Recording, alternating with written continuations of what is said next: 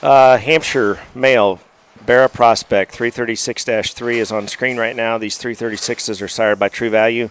That's the boar from True that we bought with High Point at the summer conference last year. He was a hands-down top gun, actually out of the gilt that was champion at San Antonio for Grant Lackey. We used that boar in some spots where I felt like we had a chance to make better Hampshires, and to this point, he hasn't disappointed. I think this is a great example of what we expected to see out of that boar from a design, look, build, presence standpoint. I think this one's really on point. He's a True Value top gun, so you've got a line-bred pedigree again. This is a pretty neat Hampshire.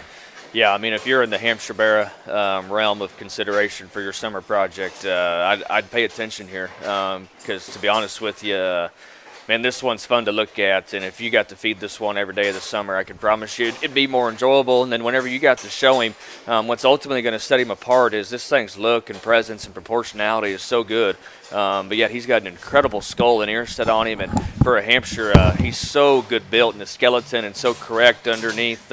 One that still has just an incredible feeding look through his center body. Again, Hampshires that are built like this are the kind that get along early in the day, and the ones that are still in the realm of competition there in the afternoon and in the evening. Man, I'm very, very high on 336.3. Hope y'all can see the same value that we do in him. Very, very good Hampshire Barra prospect.